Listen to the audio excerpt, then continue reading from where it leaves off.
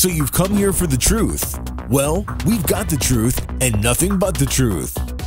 Here are your hosts, Robert A. Bianchi and David J. Bruno. Welcome to WMTR Radio's Nothing But the Truth with your host, Bob Bianchi and Dave Bruno. We are a show about mindset, Dave.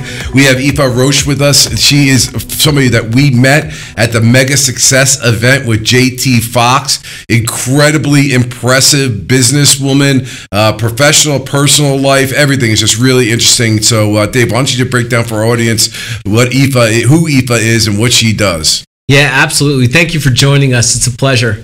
I remember meeting Aoife at Mega Success, and right away we were talking about marketing. We were talking because that's really I'm so interested in marketing, pivoting off of COVID and learning about digital ads and funnels and landing pages and lead magnets. And Aoife speaks the language. I mean, she's got a marketing company that is called Attention Grabbers. And she has a fitness brand. She's a fitness model, and she's an author too. And I'm going to save the book for the second half after the commercial. And the book is How to Think Yourself Attractive. And I cannot wait to hear how we could actually think ourselves attractive. But first things first. Wait, didn't it also say, look at this, because didn't it say like 50 ways? 50 ways. 50 ways, because I got 49. And I'm looking for that one I'm missing to achieve complete perfection. Dave. I think we all could use 50 new ways to think ourselves attractive. But that's to come.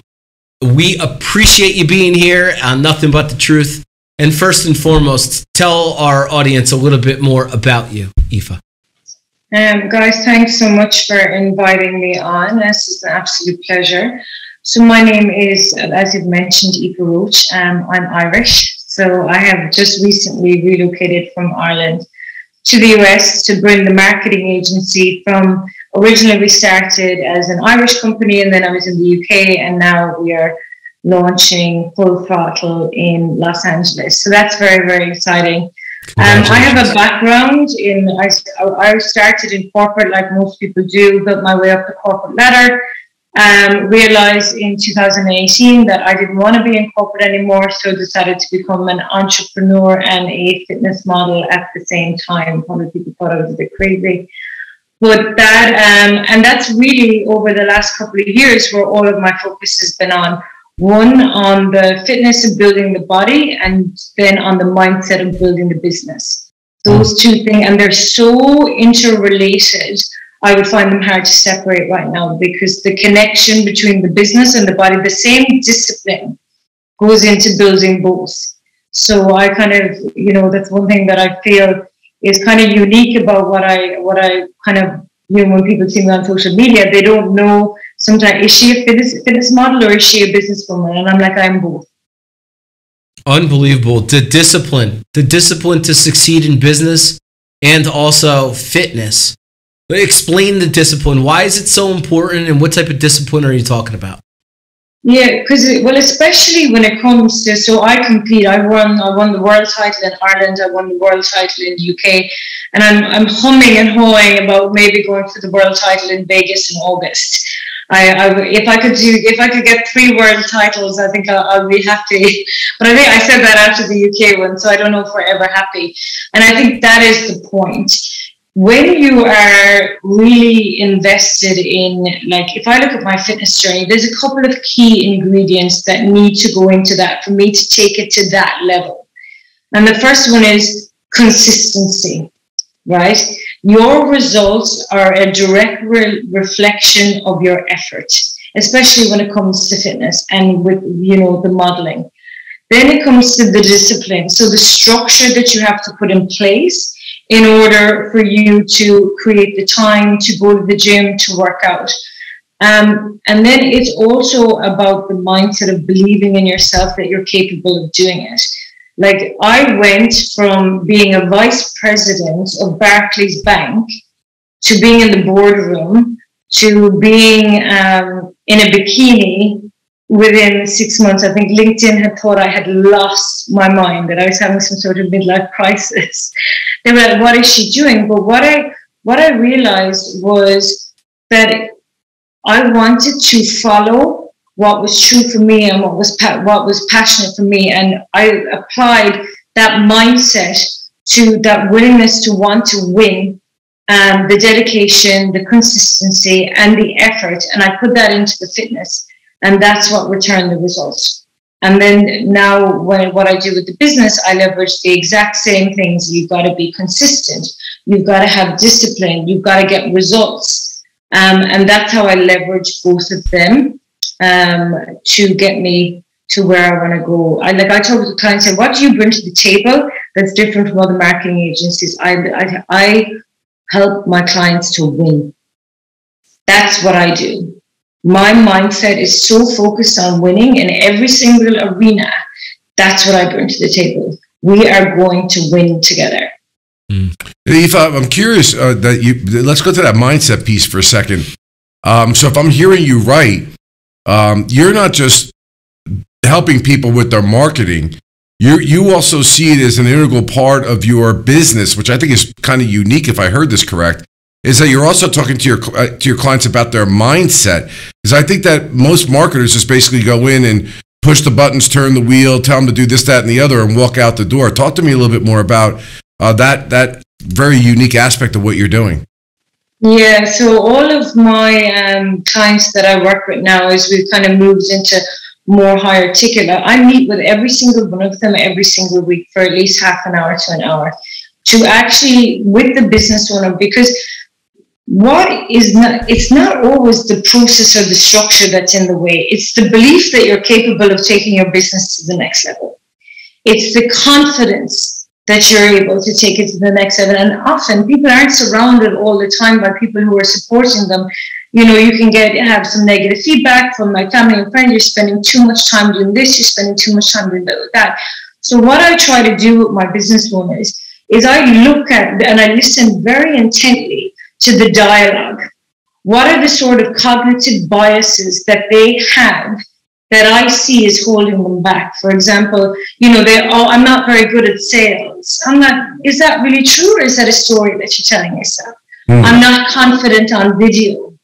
I don't like doing video. Why would anyone want to listen to me? So when you're growing a business, especially now, right, everything is video marketing. You've got to be putting yourself out there. And you, as a business owner, you absolutely have to be so anchored in your own self-confidence that you can show up on TikTok, you can show up on LinkedIn, you can show up wherever it is, and that people buy into you because you're confident and you're competent. And that is all rooted in the mindset. I can be the best marketer in the world, but if I put sales into a business and my business owner can't convert, or he can't have a conversation with someone because he lacks confidence, it's not going to work. So I think, really good marketers understand that the business owner and the relationship with building the business owner's confidence is as important as the marketing strategy itself. I mean, have you ever encountered a situation? It's funny you mention this because I always think of the story when I was a young lawyer getting ready to try my first case. And I asked my father to give me like the number one tip to be a great lawyer, my dad being a lawyer, great trial lawyer himself. And he said, kid, you were going to be a great lawyer when you were 5 years old. The rest was just a process, going to college, going to law school. It's who you are as a person that's going to make you a great lawyer. So I kind of, when you're saying what you're saying there, have you ever consulted a client to say, look, I could do all the marketing stuff for you that I can, but your mindset is just not in the right place to succeed and the marketing will fail. Has that ever happened? Yeah, and one of the biggest challenges that we come across, and I was even dealing with this earlier today, is a scarcity mindset. So where, because paid social, you have to invest quite heavily in paid social now, whether you're investing in your Google ads, your TikTok ads. And then when they're coming at it with a scarcity mindset of not wanting to put the budget in, then the results don't come out. And you've got to really, I'm brutally honest. I think it's a bit of an Irish thing as well. I think people find me quite direct. But that's just how, that's how I was kind of raised, to be very direct and tell people the truth. And if I see someone who's operating from a scarcity mindset, or I see them deliberately doing things that's sabotaging, like procrastination being another one. I have clients who don't do what I ask them to do, and I challenge them on that. I'm like, you said you were going to do this for me. You haven't done it. Why haven't you done it? Why not? You know what I mean? And often it's because they lack that confidence in their own ability to be able to deliver. And I guess that's kind of where we put in that supporting structure and the accountability to say, you've committed to me, we're invested, we've made an agreement. So if you're not going to do this for you, you're going to do this for me, and you're still going to get the result. Wow, that scarcity point that you just made just brings me back to pre-COVID for Bob and I. I mean, we were just two of us. And to your point, you need to spend on payroll to grow and delegate, right? And the paid ads, the advertising. I think that the success of a company, you could look to their balance sheet and you could look to the profit and loss statement and go right to marketing and payroll. To me, I think those are the keys to success. And we only learned that, unfortunately, after the courthouse is closed and the phone stopped ringing at the Bianchi Law Group. I think, Aoife, that everybody in a business has to make a decision to make a calculated risk at a certain point in time if you're going to scale. And you don't do it recklessly, but in times where there's difficulties like in COVID, there's always opportunities. Can you speak to that? Yeah, and again, like going back to our point, that is a mindset. It is, what are you looking for? Because your focus of it, where attention, it's a chapter in my book, and it says, where attention goes, energy flows. And you are going to see what you are looking for. So when if you get up and you're like, all of the ways that something is not working, you're going to get shown more of that. If you can focus your attention, now things can go wrong, which they inevitably do. They go wrong all of the time. But it's your relationship to being able to get back on track quickly. And that comes down to your mindset and being 100% anchored in the end result of what you actually want to create. So when we wake up, and I've had several challenges, with the moving to the US, trying to do the visa, the whole process, trying to do it on my own has been really challenging. But never for 1 second have I let go of the vision that I was going to get this granted. Not for 1 second. I think that is in business. You've got to set your goals, make your plans, and be like, this is what we're going for, and we're going to aim high, because even if we don't get there, we're going to do quite well. And I think that all is anchored down into the internal dialogue that you have with yourself, the internal dialogue that you have with your team members, and who are you surrounding yourself by, because the energy of the people and the vibration of the people that are around you, it matters, because you get it by osmosis. If you surround yourself by positive, wealthy, goal-driven people, you're going to become a positive, wealthy, goal-driven person.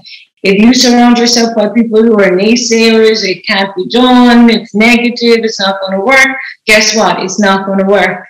So, and I think that's a really, most people don't realize the impact that their environment has on their mindset and how important it is to keep that environment super clean, even if it means you have to spend a lot of time on your own. Wow. Excellent. Mind-blowing. We're dropping the wisdom. All right, spitting fire. Yeah, we got to take a quick break, and we're going to be back more with Aoife on the other side. You're listening to WMTR Radio's Nothing But the Truth with Bob Bianchi and Dave Bruno. We'll be right back. At the Bianchi Law Group, our team of former prosecutors and certified criminal trial attorneys specialize in criminal defense and domestic violence cases. When you need a law firm with courage, compassion, and the commitment to fight for you, call the Bianchi Law Group today. Welcome to WMTR Radio's Nothing But the Truth. We are back with Aoife. Let's follow up with some of that wisdom dropping from that last segment about mindset and things. And I just took a couple quick notes that I wanted you to talk about. The internal dialogue. I think that this is so key. We all have one. And a lot of times it can be negative. And I make, at least personally, a conscious effort when I go into that space personally to start thinking about something that I'm grateful for, and literally telling myself, stop thinking that Your thoughts are not real. Okay, you're just finding excuses to be miserable or whatever you want to say. And I literally identified. This is going on in my head. This is what I'm saying. It's not true. The thought itself is not true. And Aoife, I want you to get more into that negative self-talk that we have and how we can convert it into positive self-talk and be realistic. But you also mentioned getting back on track, which by definition means we all get off track. We all have setbacks. I think there's a cultural thing, Aoife, where people think that, well, everyone else's life is perfect and I'm the only one having these problems and I can't recover from this negative situation. So can you talk to me a little bit more about the importance of the internal dialogue, self-talk, and getting back on track? Yeah, so what you said there is really, really interesting. And it's, it brings about a level of awareness where you become the observer. And the minute you become the observer, you know that you're on a good path because now you become the witnesser of the behavior, of the dialogue. Now, what tends to happen is most people don't even know there's a dialogue going on. It's just so conditioned to speak to themselves negative, to get up in the morning, can look in the mirror, I don't look good, I'm overweight, I don't do this, I don't like my job, I don't like my husband, I don't like my wife, I don't like my kids. And there's all of this dialogue that goes on just so unconsciously that they don't pay attention. But when you can start to become the observer of going, okay, here's a thought pattern that I see recurring. Now, where is that coming from? And you start to kind of poke around in the reasons why, like, for example, I often in the fitness world, I deal with a lot of people who have body dysmorphia, and it can be, you can be the fittest, most like esteemed fitness model and have the lowest self-confidence because the training can be born out of a natural tendency to oscillate. And what you find when you kind of sit down and talk to them, they were maybe bullied as children, there was name calling, that they had some poor internal dialogue as a childhood, and that negative dialogue has followed them along. So I think, a way that we need to work as humans and as individuals, we need to start to question, one, what are we telling ourselves? And two, what are we believing? And ask yourself, well, okay, is that actually true? Is my life really that bad? Do I really hate my job? And you start questioning the dialogue. And the moment that you start questioning, you go from being the participant to the observer. And that's where you get real personal power with self-awareness, because you can start to identify the dysfunctions of your behavior, and you can only make changes once you bring an awareness to it. And once you have an awareness to it, you can't unsee it. That's the thing. You can see then how that dialogue is playing out. And so that's kind of one of the biggest steps that I think. And then with the idea of getting back on track is first acknowledging that you've gone off track. Right. And being honest with yourself, not hiding. Being like, you know what, I made a mess of this. Yeah, I think I've had a setback and I'm not feeling good, and acknowledging that, because the more you resist something, the more it persists. Whereas if you can actually just go, this is what's happened. It's a bad situation that I'm in, but I know I can get myself out of this. I may not know how, but I know that I can. And then just taking the obvious next step. What too many people do is they think it should all be better immediately. It's not going to be better immediately. If you have a setback, you have a setback, and it's going to take you a little bit of time to dust yourself off. Your feelings might be hurt. There might be some emotion involved, but you can do it. You just need to, go back, lick your wounds for a little bit, whatever it is, and then get back out, put your best dress on, and back out into the world again. Well, yeah, I just follow up before Dave goes. I think that there's also a maturity that comes through living life, where you realize that some of the darkest times and some of the times where you didn't know where you were going to go ultimately turn out to be growth periods, where if you keep hope as part of your inner core, and you work through the issue, you look back on it and like, wow, my life would have been is so much better now, and it would not have been had I just stayed in the comfort zone and didn't push myself like you did when you left the corporate world to put on a bikini and get on a stage, which I imagine is not a very it's rough, right? But you pushed yourself out, like, even though that may have seemed maybe dark, or not, when I say dark or challenging or whatever, it's okay, is my point. It's okay. The worst part in life is saying, I wish I had done it, but I didn't. And I think, because when I did that, and it was kind of a little bit, because I'm so goal orientated, and I was kind of very much in the win, and I didn't allow the kind of the noise. But like that brought up a lot of things. So I would have always been conditioned, don't be a show off. Don't get too big for your boots. Don't be boastful. Don't be so to go and say, well, I think I'm actually going to taking this fitness model as a professional. I think I can be the best.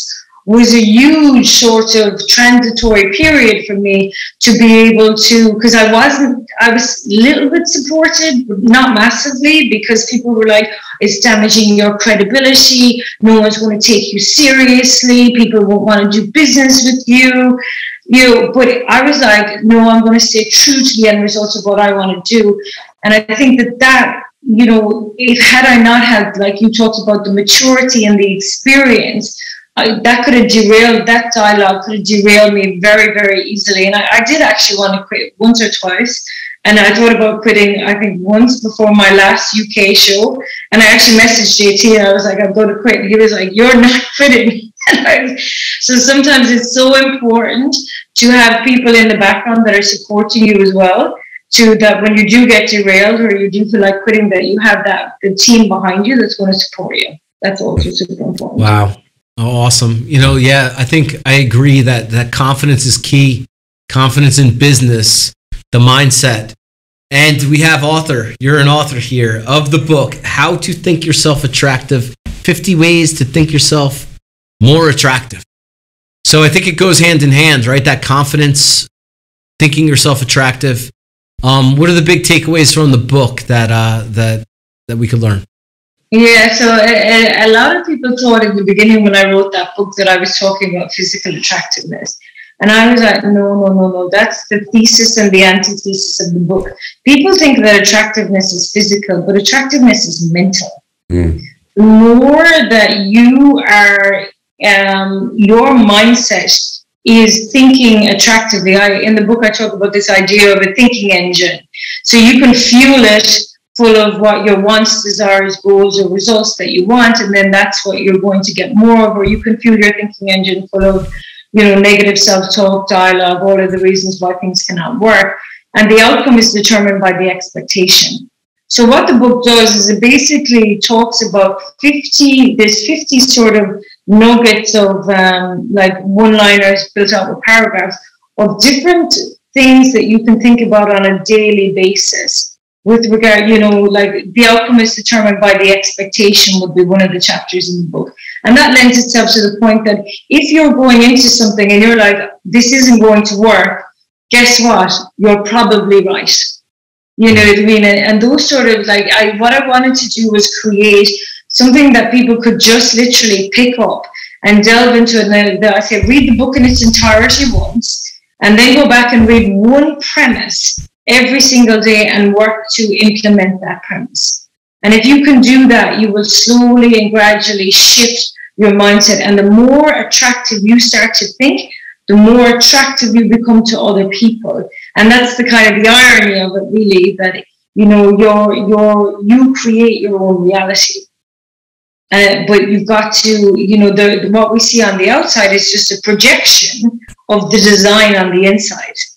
And it's knowing that, I can fine tune the design on the inside. If my reality doesn't match what I'm, want, I have the power and the control just by changing the way that I think, so I can change the data that's being projected on the outside. That's deep and very so true. That your reality is your perception. And if you change your perception, you can change your reality. I think it's because we come in a culture where, and I'm curious of your thoughts on this, where there's such conformity that it kind of hampers your ability to create your own reality. Do you see that? Like, you have to conform, you have to be part of society, but it doesn't necessarily mean you have to be defined by them, as opposed to yourself defining yourself. Yeah, exactly. Like, the only limitations we have are the definitions that we put in our own mind. So, of course, there are, social norms, etiquettes. We have to play by the rules. None of us wants to be ostracized from the group, right? We don't want to be so different that no one wants to be around us. But it's also there's a fine balance between that of how much of that conditioning do you allow to be overlaid on your definitions? Because your definition of success is determined by you. Your definition of how successful you can be is determined by you, not by anybody else. So if you look at like the most successful people that are making the most amount of money, they did things that people were like, no one can do that. It's like the 4-minute mile. No one can do that. And then the minute that he did it, then a couple of weeks later, someone else broke it and someone else broke it. So you've got to really look at what are your definitions that you're creating, because your definition is creating your reality right now. If you're at a ceiling cap in your business, it's because that's where you think that's where your mindset is at. The minute, like, I did a test recently with a price change, and it was quite a dramatic price change in something that I did. And then I went out and I pitched it, and I got 2 deals almost immediately. And I realized the problem wasn't with the value that I was offering. I just wasn't pricing myself for what I was really worth. And then the minute I decided, no, I'm worth that, then the universe said, yeah, there you go. And then I closed the deal. So you've got to be really kind of like a detective to be like, what are the definitions that I'm overlaying on my reality, and how is that limiting me? And then slowly peel them off one by one. Wow. Self-awareness and objectively looking at yourself from the outside, looking in about what is bringing it down. Dave, we have got to go. This is some massive wisdom, greatly appreciated, and we're so proud that we met you and that you're friends with us and you came on the show. This is WMTR Radio's Nothing But the Truth, every Saturday at 10:30. Dave, let's talk about the podcast. Every Saturday at 10:30 on WMTR. We're proud to have the show there, but also we're filming video right now with Aoife, and that will drop on Wednesday. The landing page is nothingbutthetruthpodcast.com. It's also in podcast form. That's going to be in iTunes and Spotify. Aoife, great job. A lot of great takeaways. We appreciate you for being on the show. Yeah, thanks, guys. I really appreciate you too. I love what you're doing. You're really adding value. Yeah, I definitely am massively open to connecting and seeing what we can do together. And let's just all win together, right? That's how I feel. Amen. Love it. All right, Aoife, we'll be in touch. All right, thanks so much, guys. Have a lovely afternoon.